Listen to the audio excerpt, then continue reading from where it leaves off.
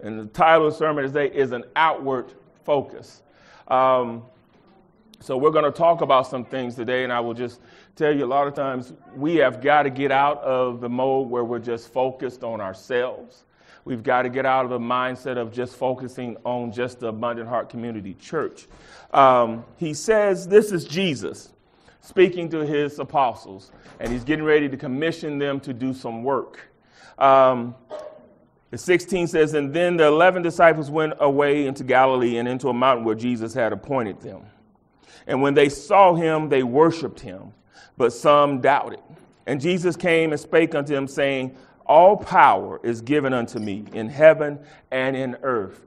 Jesus, he died on that cross for us. He shed that blood that we might be saved. And when all is said and done, God had given him all power in heaven and in earth. He is the source of everything. It's everything that we have and everything that we're going to be. He has all power. So as he's going to commission the apostles to go out and to do his will, he is also going to empower them to do that. Anything that God calls you to, God will empower you. Any talents and gifts that God has given you, he will empower you and give you the skills and the knowledge to bring those things to fruition. God never leaves you powerless. He is always with you, especially when he's ordained your life, because he says, I have nothing but thoughts of peace towards you, and there is an expected end. So if there's an expected end, God has to be with you from beginning to end until you achieve your purpose in life, until you accept your calling. So just as he has a calling for the apostles, because 12 men set the world on fire and turned it upside down and changed the landscape of things, changed the narrative of the world. You can do the same thing. But we have got to get out of looking at ourselves and start looking outward and have an outward focus. So many times we're only worried about what can I get, and we don't look upon our neighbors and our friends and what they need. We don't look at our community and what we can do in our community to make a difference. We need an outward focus because Jesus had an outward focus. Where would we be today if God had only had an inward focus? Because he chose a nation. He chose the nation of Israel to be his children. What if God said, that's my only focus? All I'm going to worry about are the children of Israel. Where would we be today? What salvation would we have? What if Jesus said, I'm only concerned with my brothers and sisters that look like me? I'm only concerned with Jews. That's who I've come to deliver, and that's who I've come to. What if Jesus only had an inward focus? But thank God, God had an outward focus. Thank God that Jesus had an outward focus. Because of that, we are able to be sons and daughters of God. So he is commissioning the apostles to go out and have that outward focus. And he tells them, go ye therefore and teach all nations, baptizing them in the name of the Father and of the Son and of the Holy Ghost. Everything we do should be to glorify God. Everything we should do should be in the name of the Father, the Son, and the Holy Ghost. So because we are born again, we are no longer our own because we were bought with a price. We were bought with the price of Jesus' blood. He died on the cross for us. So our life, our gifts, everything that we have should glorify God. And everything we should acknowledge him in all our ways and not lean to our own understanding is what Proverbs 3 tells us. 6, 7, and 8. And it says he will direct our paths. But we have got to acknowledge God and give him the glory. Because he gave Jesus the power, and it will empower you to do the things you can do. The money we have, the roof over our head, the clothes on our back, the food on our table, the talents we have, the skills, the knowledge we have, all of those things have been our gift from God that he's blessed us with. And we have got to start using those talents and walking in our calling, whatever it is you're passionate about. Start walking in that, but give God the glory for it. Thank him for it. And use that gift as an opportunity to allow somebody to see the God in you so that they might receive Christ.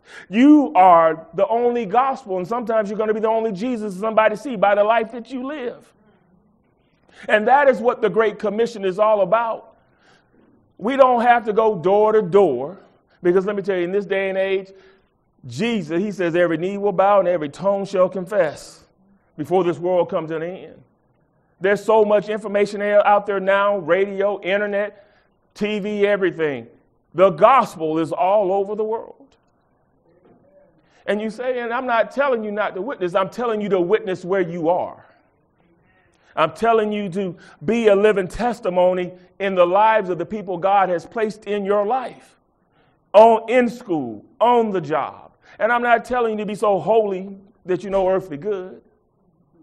I'm telling you, just allow people to see the God in you.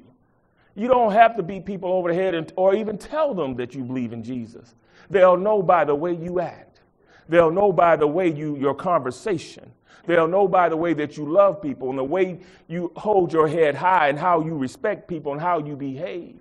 They'll say something is different about that person. And when they ask you, you can simply say, I have a relationship with Jesus Christ. He changed my life. And you can open that conversation. But God is always with you when you put him first. And he will empower you to do things, because all power on heaven and earth was given to Jesus. Jesus said, I go to prepare a place for you. He said, if it was not so, I wouldn't tell you. But he said, I will leave you a comforter, the Holy Spirit. But he also said something else. He said, you will do greater things than I did. Jesus raised the dead. So I can't wait to see what some of you can do, what you're going to achieve in life, because Jesus said you're going to do greater things than he did. But we have got to be like Jesus and be about our Father's business. And that is glorifying him, lifting up Jesus that men might be saved. And he said in 20, teaching them to observe all things whatsoever I have commanded you. He said, teach them what I've shared with you. Jesus said, I call you friend because I have shared everything with you that my Father shared with me. We are not ignorant of anything. We have the story from the beginning to the end. We know what God says, and we know what God is capable of. But let me tell you, you have got to start having an outward focus. The church has to have an outward focus, because a church and people that are only concerned about themselves, they start to die.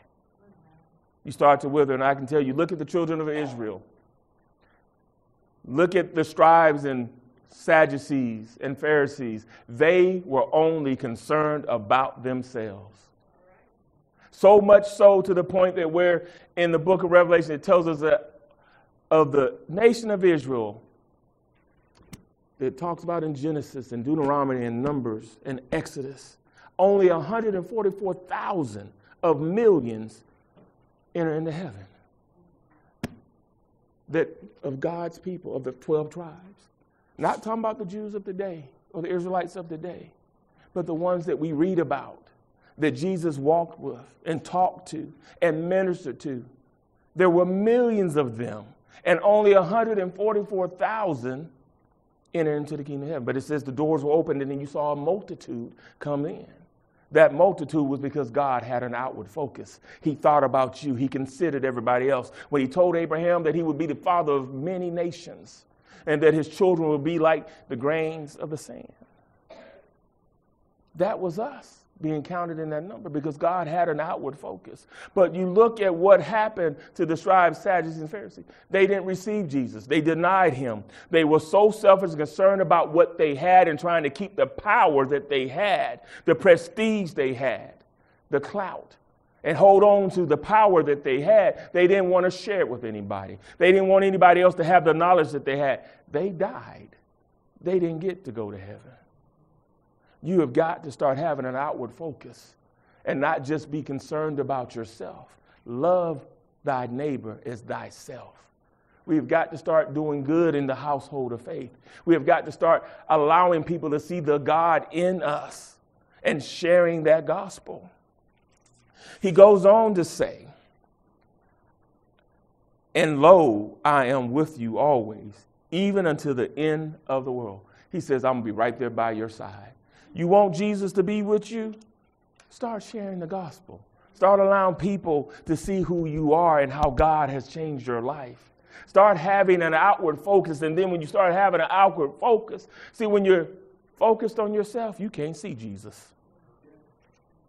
When you're just focused on who you are and what you want in life, you cannot see Jesus.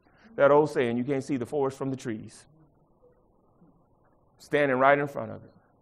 You can't see Jesus if you're only worried about yourself. You have got to start seeing an outward focus. And when you start to have an outward focus, you'll find that Jesus is with you. And he said he'll be with you till the end. He will walk with you, talk with you. If you agree to walk with him, he'll be with you and he will empower you to do some things. But you have got to stop thinking about yourself. He says for us to take up our cross and follow him. We have got to surrender our will to his will if we want to see the greatness in us come out.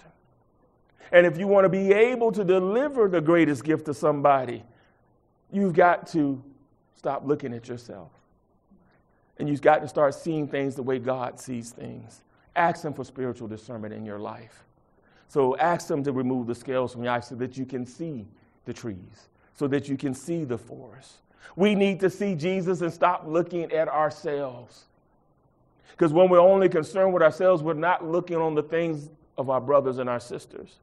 There are people hurting. There are people that need the word of God. But sometimes we're so caught up in self, we don't allow Jesus to use us. And when we're caught up in self, we can't see Jesus. And then we wonder why God is not moving in our life.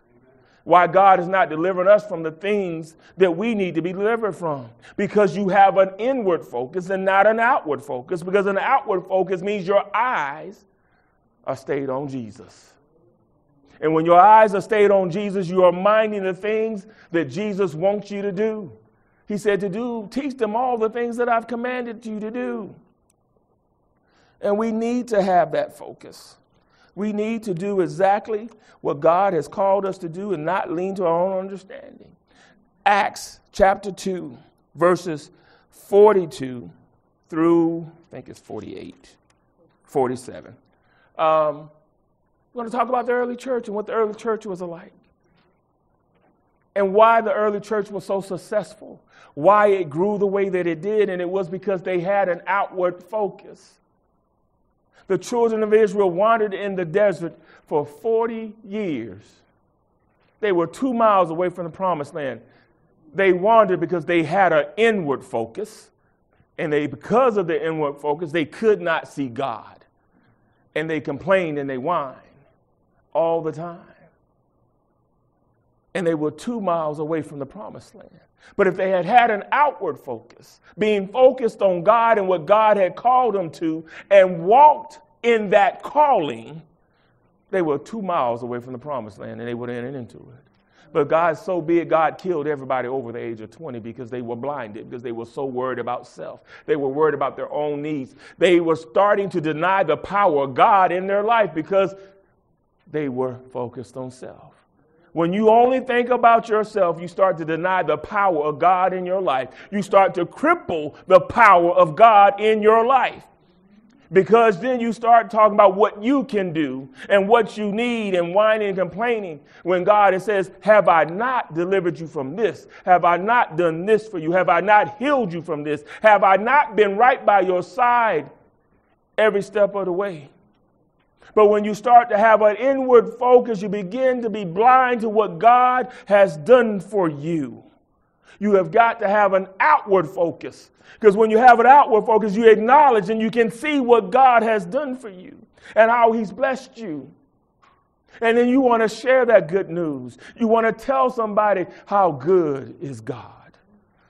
That he's a way maker. That he's a healer. He's a deliverer. He tells us in Acts chapter 2, let me see where I'm at. He says, 42, and he says, and they continue steadfastly in the apostles' doctrine, fellowship, and in breaking of bread and in prayers. There's some things in there that we need to learn. God says, forsake not yourselves, assembling yourselves together. The early church went from house to house. They came together. They stood on the word of God. It says, and they continue steadfastly in the apostles' doctrine. We are to stand on the word of God. We are to teach our children. We're not to deter from it. No matter what the world says, we are got to stand on the word of God and receive it in our hearts so that we won't sin against him. That's one of the things that we have to do. And he says we have to fellowship with one another. It says in breaking of bread and in prayers. We have to pray together. We have to pray for one another. Pray without ceasing. That is an outward focus. The church had an outward focus. They fellowshiped with one another. They prayed for one another. They stood on the word of God. And that's what we need to do. Verse 43. He says, and fear came upon every soul, and many wonders and signs were done by the apostles. Fear is the beginning of the knowledge of God, is what the word of God teaches us. Healthy fear is respect for God. They had respect for who God was. Some of us have lost respect for God. The way we talk to him, the way we act, the way we behave before our Father. It says, and many wonders and signs were done by the apostles. Jesus said we will do greater things than he did. Some say the gift of healing is dead. That's a lie. That's not what the word of God says. But healing is still there. Prophecy, all of these gifts, all the things that Jesus did, we can do. But we have to ask the question, why can't we do them? Because we have an inward focus. We're only concerned about us. We're more worried about us getting the glory than giving God the glory. We're more worried about us looking big and being somebody than being worried about somebody else and doing something for somebody just because it's the right thing to do. The Bible says, let not your right hand know what your left hand is doing. But some of us, he says, but if you don't, he said, if you want the praise of men, he says, that's your reward. But it says, if you don't let the right hand know what the left hand doing, God will reward you in secret. We don't want what's in secret, though, because we want to be seen. But if you start letting God be seen in your life and through you, what would happen? It says the faith of the size of a mustard seed, you can move mountains. We can do some things. We can speak life over some things. But we've got to stop having an inward focus and start having an outward focus. He goes on and says, and all they believed were together and had all things common. We got to stop looking at our differences. And we got to start looking at what we have in common. We love God. There ain't but one race, and that's the human race, period. Because that's what God created. We've got to get out of our isms. We've got to come together because that's what God wants us to do. He wants us to come together in him. He says, I'm no respecter of person, is what God says. He says, now we have to live in this world. We have to deal with it in this world. But we've got to have an outward focus on him. And when God is our outward focus, he says, I'll fight your battles. He says, vengeance is mine. We don't have to worry about the world. Because Jesus said, all power has been given to me, both in heaven and on earth. But are you in Jesus? Are you resting in him? He says in 45, and sold their possessions and goods and parted them to all men as every man had need. Now, this is not a command for all of us to do this, so don't get it misunderstood. This is what God laid on their hearts to do. But there's a principle there. The word of God says to do good unto the household of faith. God blesses you that you might bless somebody else. But if you won't share what you have, that is an inward focus. And then you will start to die. We are to have an outward focus. He tells us we are to be like a candle, but not to take the candle and put it under a bucket. We're not to do that. Then what good is that candle? It doesn't cast any light. You are the light that some people will only see. But if you refuse to share that light, what will happen? And I'm going to close with something to bring it all home, because when I say that you are a blessing to others, God makes that clear. He makes it very clear that sometimes you're the only Jesus that some people are going to see. He says, we are to be joyful givers. 46 says, and they continue daily with one accord. We have got to get on the same page. We've got to be in agreement with God, and period. That's it. Be in agreement with what the word of God says, period. We have got to get on one accord. If there's discord, there's no unity, there's no peace. That comes about when you're only focused on yourself. So we can be on one accord when we have an outward focus, because then it ain't about us. I tell people all the time, we could come together as a church, pool our money and our resources and talents, and we could build everybody a 4,000 square foot home. But the problem would be who would get the first house. And then after the first house was built, the problem would be those people that were in that house would stop contributing. Then discord would start to fester and start to run rampant, and then there would be chaos. But we could do that, truthfully. We could do that. But it takes an outward focus to be able to achieve those things. But we selfish. He says they continue daily with one accord in the temple, and breaking bread from house to house did eat their meat with gladness and singleness of heart. They were on one accord. Break bread with one another. Get to one and know one another. That is an outward focus. Iron sharpens iron. He says in 47, praising God and having favor with all the people. Woo, when you have an outward focus, you start to have favor with all people because you're serving God. And God said he'll make your enemies your footstool. He said he'll prepare a table for you. Oh, there's my hint. He said he'll prepare a table for you. And it says, and the Lord added to the church daily such as should be saved. Because they had an outward focus, God added to the church. Your focus has got to be an outward focus. So, read this to you. Romans 10, and then I'm going to go to Proverbs. Romans 10 and 14 says this. How then shall they call on him whom they have not believed? And how shall they believe in him of whom they have not heard? And how shall they hear without a preacher? Sometimes you're the only preacher that people are going to encounter. Sometimes they're only going to hear the word of God through you.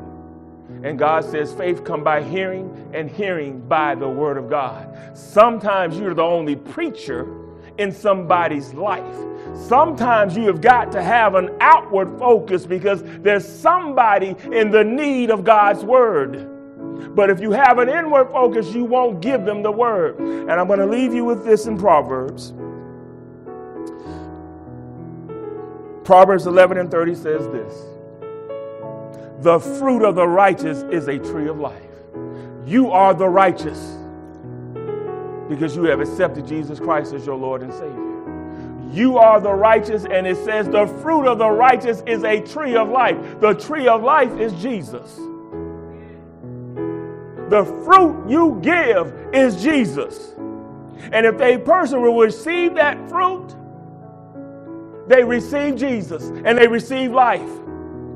He says you are the righteous, and the fruit of the righteous is a tree of life. But if you hoard what God has given you for yourself,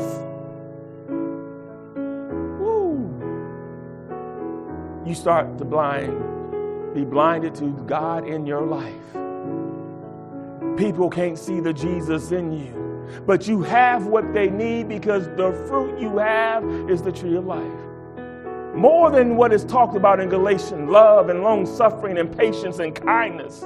Those are the fruits of the Spirit. But he says the righteous, their fruit is the tree of life. But you got to have an outward focus to give them that. But then he goes on to say something else. He says, he that winneth souls, he that winneth souls is wise.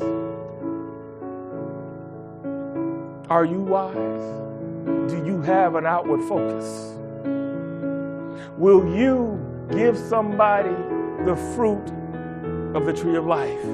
Because that's your fruit that you bear. Have an outward focus. Stop being selfish and stop thinking just about yourself. God bless you. We're standing. You can come by letter. You can come by Christian Experience. You can come as a candidate for baptism. Just come. You can come.